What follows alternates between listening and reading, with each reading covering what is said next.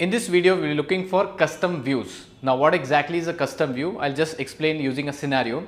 Suppose I am a business development officer. I go to different clients for giving a presentation. It is not necessary for every client I should have the same presentation.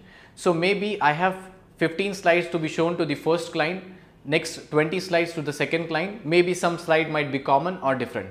So for that, I do not have to create different presentations. I can use the same presentation and I can hide the slides from it.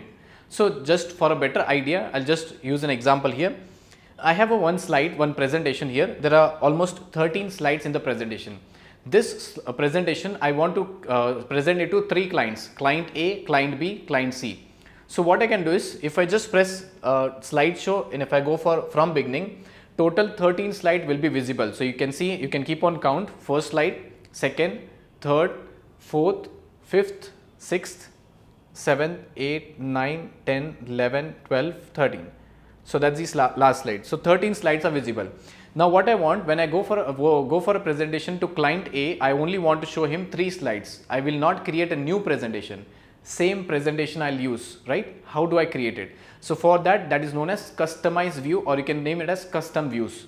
So for that, you have to go to the slideshow, custom views, custom slideshow, and I can click on custom show. Now it is totally blank. What I'll do is, I'll create a new custom show here. It says you have total 13 slides. 13 slides. What slide do you want to show? So first thing is, it says as custom show 1. I'll name it as client 1, or say as client A, client A. For client A, I just want to show him 3 slides. Let's say I'll go for this first slide, second slide, third slide. So I'll show client A only 3 slides and I click on add. That's it. And I can click on OK. So that is client A. What about the client B? For client B, I want to show him 5 slides. So I'll just click on this new and I'll change the name here. I'll say as client B, and I'll select 5 slides, slide number 1, 2, 3, 4 and 5. And I can click on add and I can click on OK. So that is client A and client B. One more client, I'll click on this new and I can see as I want to add for client C. Client C. For this client, I'll just show the first slide and 10th slide, only 2 slides, not more than that. Click on add and click on OK.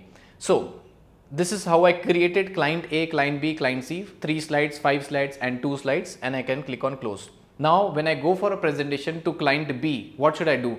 What I'll do is, I'll go to this slideshow, custom slideshow, and I can say I'm going to client B. So give me 5 slides. If you remember, 5 slides for client B. Click on client B. It has come into slideshow mode. Now you just count how many slides are there. This is the slide 1, total 5 slides, slide 2, slide 3, 4, 5, and that is the end. So total 5 slides I can show it to the place.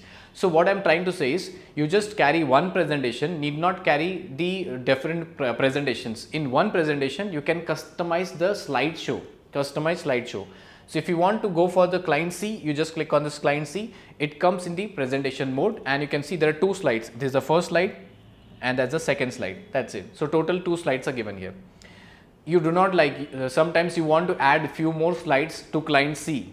What you can do is, you can go to this custom slideshow and you see the last option, that is custom shows. Again, you can click on that custom shows. You can select here client C and there are options available here as edit. So you can also edit, click on edit.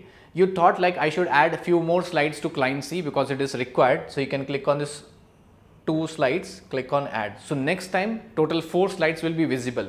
Click on OK and you can just use the button here also as show. From here also you can see same option. So I'll just see the first slide and that's the second slide, third and fourth. So total 4 slides are given here. In case if you do not like, you want to delete the custom shows, you can go to this place and use this custom shows. So we have seen new and edit. If you want to remove, you can remove it. And if you want to copy, you just copy it. So I'll just remove that. You see client A went away. I'll click on this remove. Client B also went away. You want to create a duplicate of client C, a customized view. So you can just click on copy, right? A copy of client C. Again, a copy 2 of client C and so on. You can use it. So that's it. These are the available options and it is very useful. It will save your time for creating and dividing the presentation when you go for different clients. I hope you like this video. That's all.